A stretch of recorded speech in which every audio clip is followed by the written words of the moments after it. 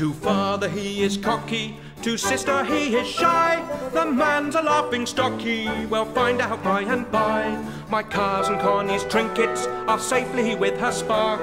I've let my mother think it's a damned amusing lark. She thought he was pathetic, but now poor Kate has learned that Marlow's quite athletic where barmaids are concerned. What an unaccountable set of beings we have got amongst.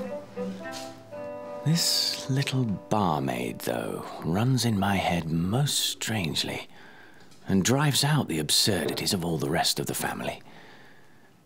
She's mine. She must be mine, or I'm greatly mistaken. Bless me, I quite forgot to tell her that I intended to prepare at the bottom of the garden. Marlow here. And in spirits, too. Give me joy, George. Crown me, shadow me with laurels. Well, George, after all, we modest fellows don't want for success among the women. Some women, you mean. But what success has your honour's modesty been crowned with now that it grows so insolent upon us? Didn't you see the tempting, brisk, lovely little thing that runs about the house with a bunch of keys to its girdle?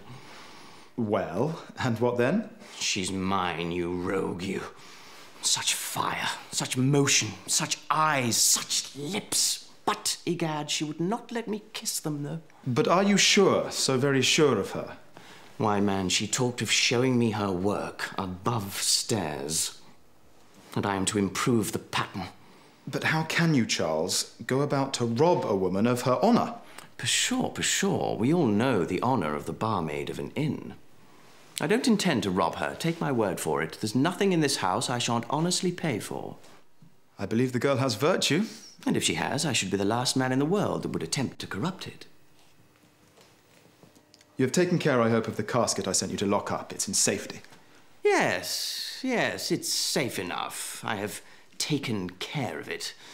But how could you think the seat of a postcoach at an inn door a place of safety? Ah, numbskull. I have taken better precautions for you than you did for yourself. What? I have sent it to the landlady to keep for you. To the landlady? The landlady. You did? I did. She's to be answerable for its forthcoming, you know. Yes. She'll bring it forth with a witness. Wasn't I right? I believe you'll allow that I acted prudently upon this occasion. He must not see my uneasiness. You seem a little disconcerted, though, methinks. Sure nothing has happened? Nothing. Never was I in better spirits in all my life. So then, you left it with the landlady, who no doubt very readily undertook the charge. Rather too readily. For she not only kept the casket, but through her great precaution was going to keep the messenger too. They're safe, however. As a guinea in a miser's purse. So now all hopes of fortune are at an end. And we must set off without it.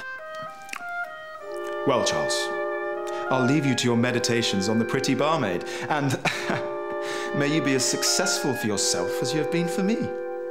Thank you, George. I ask no more.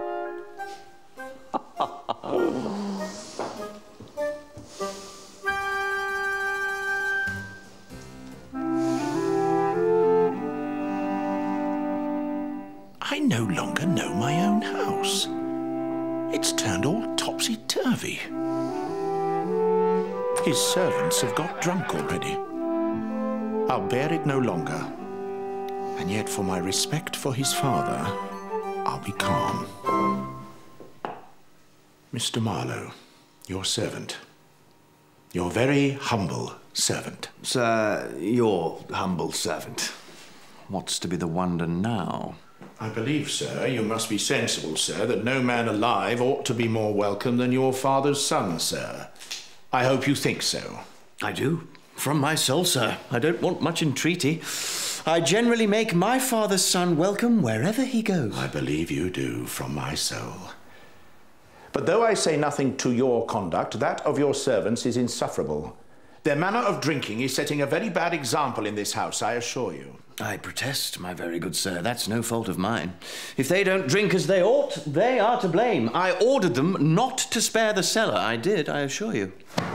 Here, let one of my servants come up.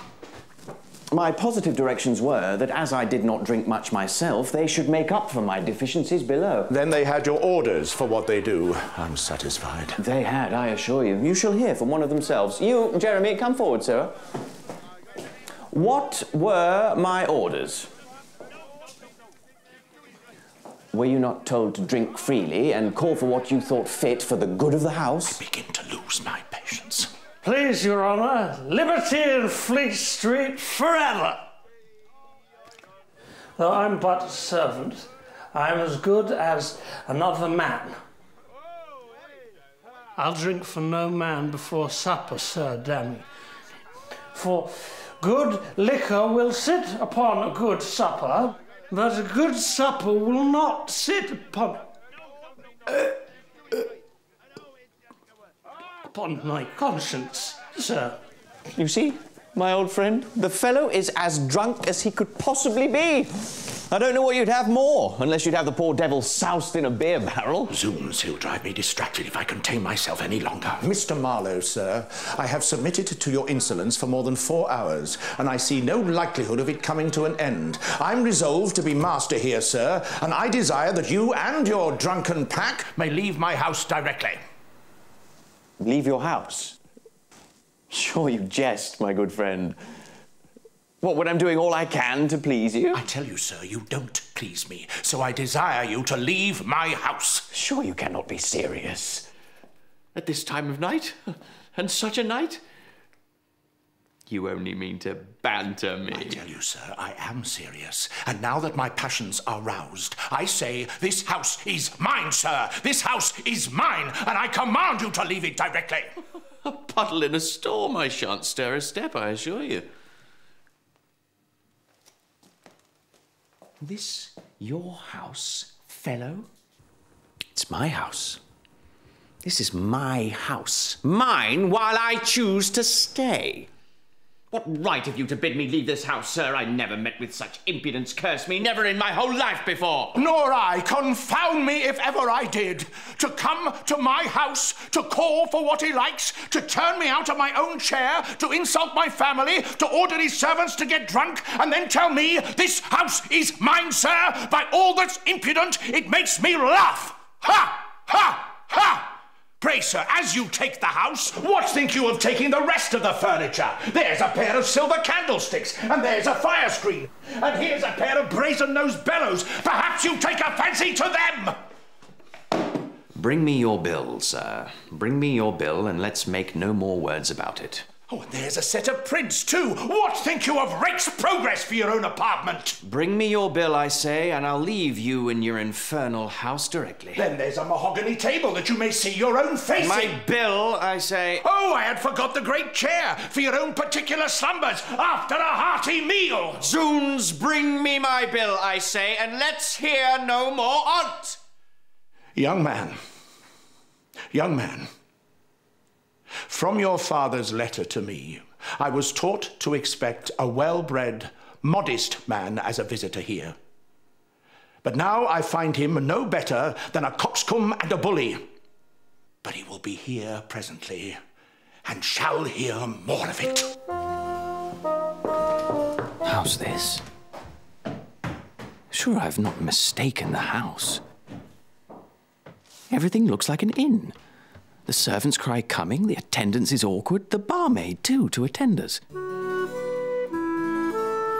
But she's here and will further inform me. Whither so fast, child? A word with you. Let it be short, then. I'm in a hurry. I believe he begins to find out his mistake, but it's too soon quite to undeceive him. Pray, child, answer me one question. What are you? And what may your business in this house be? A relation of the family, sir. What? A poor relation? Yes, sir. A poor relation appointed to keep the keys and see that the guests want nothing in my power to give him. That is, you act as the barmaid of this inn. Inn? Oh, law. What brought that into your head? One of the best families in the county keep an inn. Old Mr. Hardcastle's house, an inn. Mr. Hardcastle's house.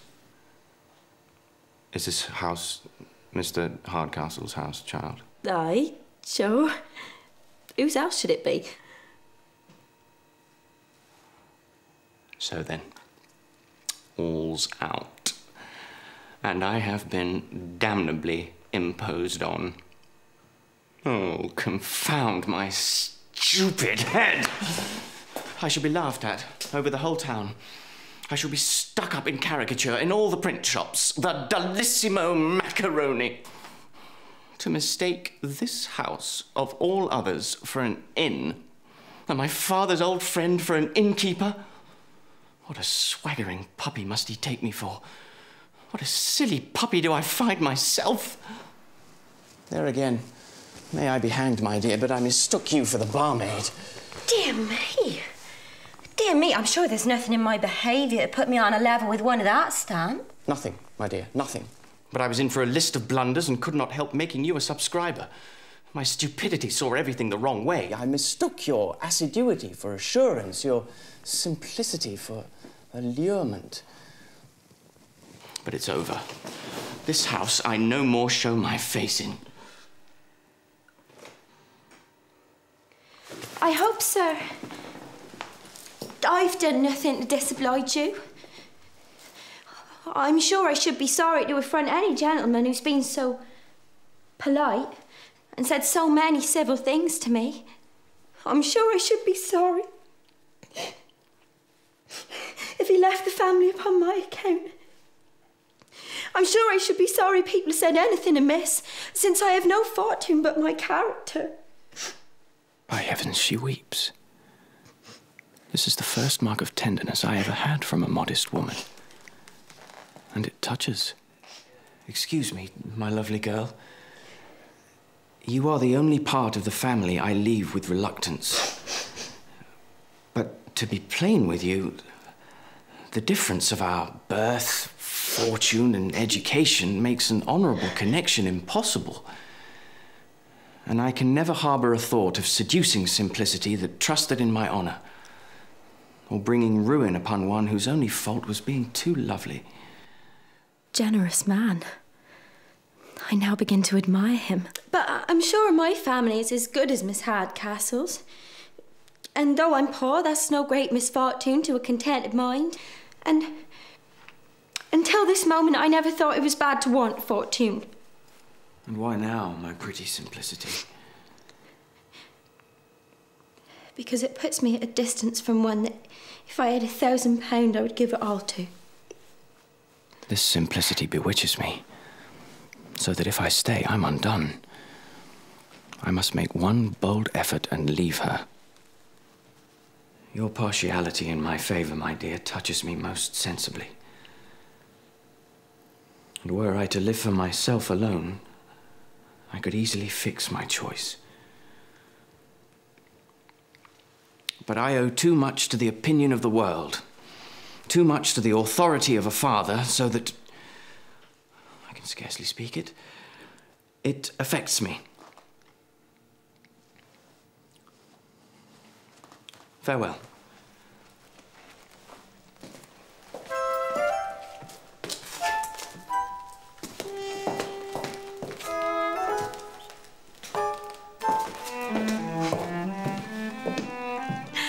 I never knew half his merit till now.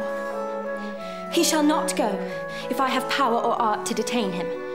I'll still preserve the character in which I stooped to conquer, but will undeceive my papa, who perhaps may laugh him out of his resolution. Right, you may steal for yourselves the next time. I've done my duty. She's got the jewels again. That's a sure thing, but she believes it was all a mistake of the servants. But my dear cousin, sure you won't forsake us in this distress. If she in the least suspects that I am going off, I shall certainly be locked up, or sent to my Aunt Pedigree's, which is 10 times worse. Aye, to be sure. Aunts of all kinds are damned bad things. But what can I do? I've got you a pair of horses that will fly like Whistlejacket. And I'm sure you can't say, but I have caught you nicely before her face. Here she comes. We must court a bit or two more for fear she should suspect us.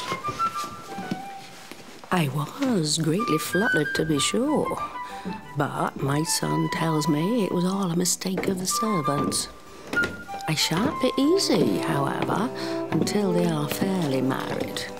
And then let her keep her own fortune. But what do I see? Fondling together as I'm alive. I never saw Tony so sprightly before.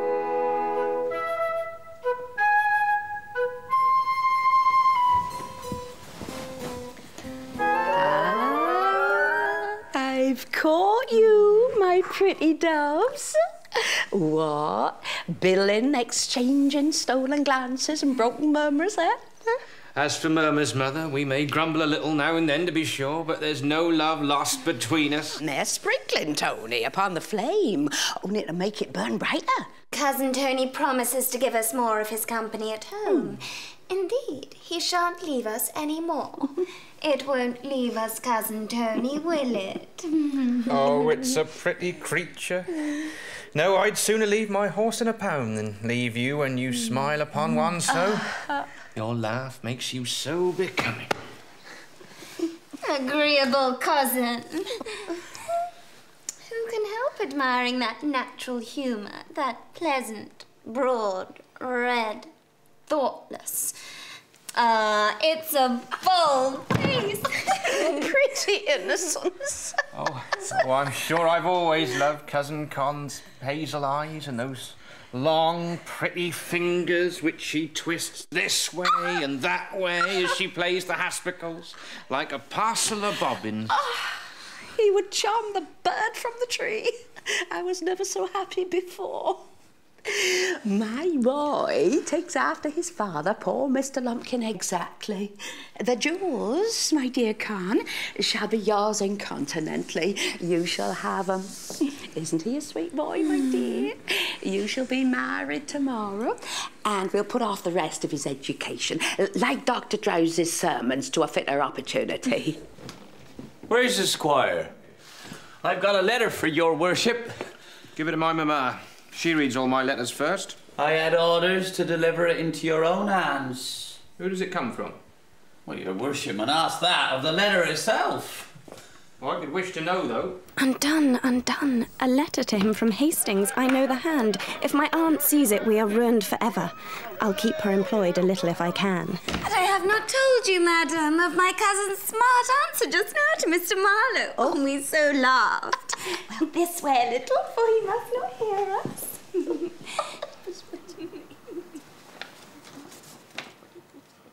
A damned cramped piece of penmanship as ever I saw in my life. I can read your print hand very well, but here there are such handles and shanks and dashes one can scarce tell the head from the tail. To Anthony Lumpkin, Esquire. Very odd. I can read the outside of my letters when my own name is well enough, but when I come to open it, it's all buzz. That's hard. Very hard. For the inside of the letter's often the cream of the correspondence. Oh, very well, very well. So, my boy was too hard for the philosopher. Yes, madam. But you must hear the rest, madam. A little more this way, or he may hear us. You'll hear how he puzzled him again. He looks strangely puzzled himself, methinks. A damned up-and-down hand, as if it was disguised in liquor. Dear Squire. Aye, that's that, but then there's an M and a T and an S. Whether the next be an Izzard or an R, confound me, I cannot tell. What's that, my dear? Could I give you any assistance? Oh, pray, Aunt, let me read it. Nobody reads a cramped hand better than I. Do you know who it is from? Can't tell, except from Dick Ginger the feeder. So it is. Dear Squire, hoping that you're in health as I am at this present.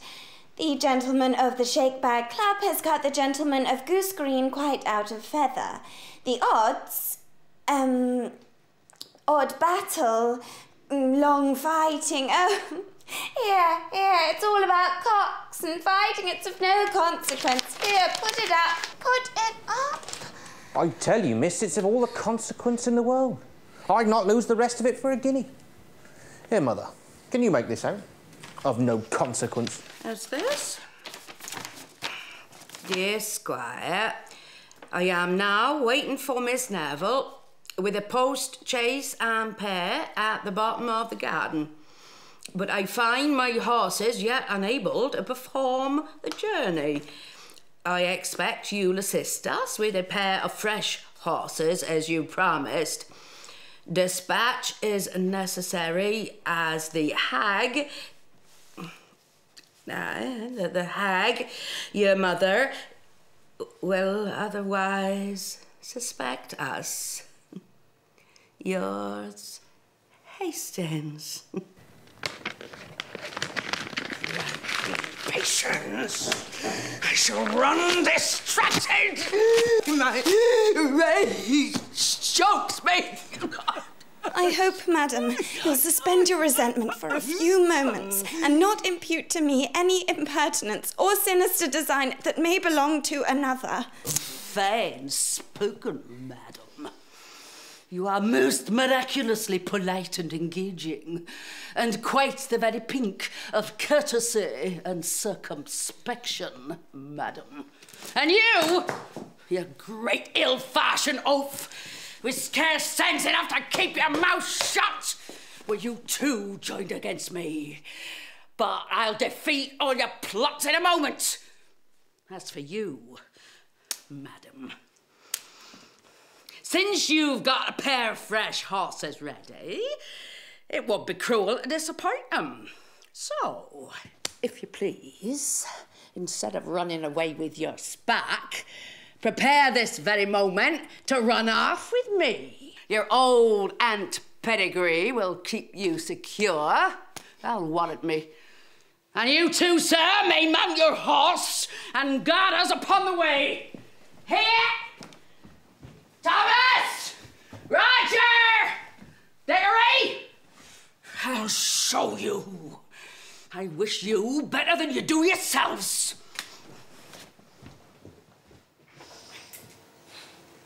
So now I'm completely ruined. Aye, that's a sure thing. What better could be expected from being connected with such a stupid fool, and after all the knots and signs I made him? By the laws, miss, it was your own cleverness, not my stupidity, that did your business. You were so nice and busy with your shake bags and gooseberries that I thought you could never be making believe. So, sir, I find by a servant that you have shown my letter and betrayed us. Was this well done, young gentleman? Here's another. Ask Miss there who betrayed you. We caught it was her doing, not mine. Sir, I have been finely used here among you. Rendered contemptible, driven into ill manners, despised, insulted, laughed at. Here's another. We shall have old Bedlam broke loose presently. And there, sir, is the gentleman to whom we all owe every obligation. What can I say to him? A mere boy. An idiot, whose ignorance and age are a protection. A poor, contemptible booby that would but disgrace correction. Yet with cunning and malice enough to make himself merry with all our embarrassment. An insensible cub. Replete with tricks and mischief. Oh, dummy. I'll fight you both one after the other. We're baskets. As for him, he's below resentment. But your conduct, Mr. Hastings, requires an explanation.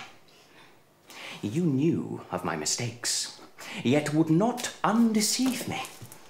Tortured as I am with my own disappointments, is this a time for explanations? It is not friendly, Mr. Marlow. Sir! Mr. Marlow, we never kept on your mistake till it was too late to undeceive you.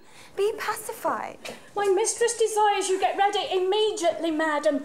The horses are put to. Your hat and things is in the next room. We ought to go 30 miles before morning. Well, I'll come presently. Was it well done, sir? To assist in rendering me ridiculous? To hang me out for the scorn of all my acquaintance? Depend upon it, sir, I shall expect an explanation. Was it well done, sir, if you are upon that subject, to deliver what I entrusted to yourself to the care of another, sir? Mr. Hastings, Mr. Marlow, why will you increase my distress by this groundless dispute? I implore, I entreat your cloak, madam. My mistress is impatient. I come, pray be pacified. If I leave you thus, I shall die with apprehension. Your fan, muff and gloves, madam. The horses are waiting. Oh, Mr. Marlow, if you knew what a scene of constraint and ill nature lies before me, I'm sure it would convert your resentment into pity. I am so distracted with a variety of passions that I don't know what I do. Forgive me, madam. George, forgive me. You know my hasty temper and should not exasperate it. The torture of my situation is my only excuse.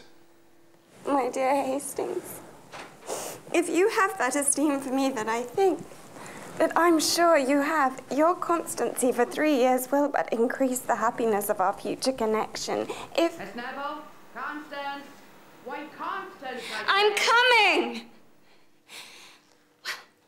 Constancy. Remember, constancy is the word.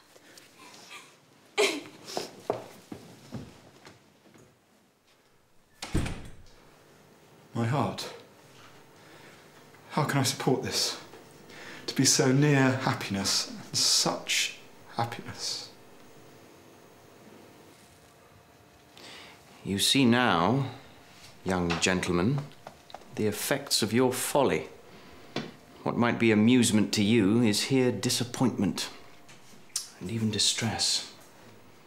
Econ, I have hit it. It's here. Give me your hands. Yours. And yours, my poor sulky. My boots! Ho! Meet me 2 hours hence at the bottom of the garden. And if you don't find Tony Lumpkin a more good-natured fellow than you thought for, I'll give you leave to take my best horse and bet bouncer into the bargain.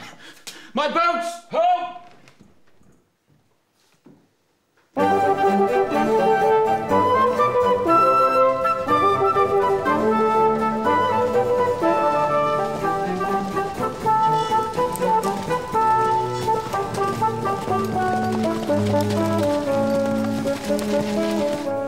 You saw the old lady and Miss Neville drive off, you said? Yes, Your Honour. They went off in a post-coach. Young Squire went on horseback.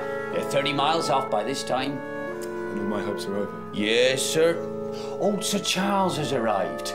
He and the old gentleman of the house have been laughing at Mr. Marlow's mistake this half hour. They're coming this way. Then I must not be seen. So now to my fruitless appointment at the bottom of the garden. This is about the time.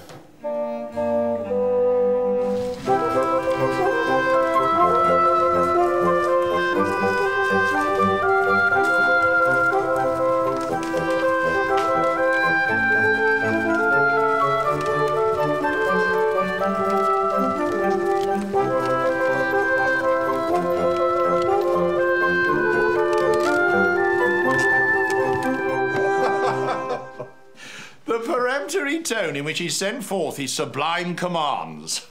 And the reserve with which I suppose he treated all your advances. And yet he might have seen something in me above a common innkeeper too. Yes, Dick, but he mistook you for an uncommon innkeeper.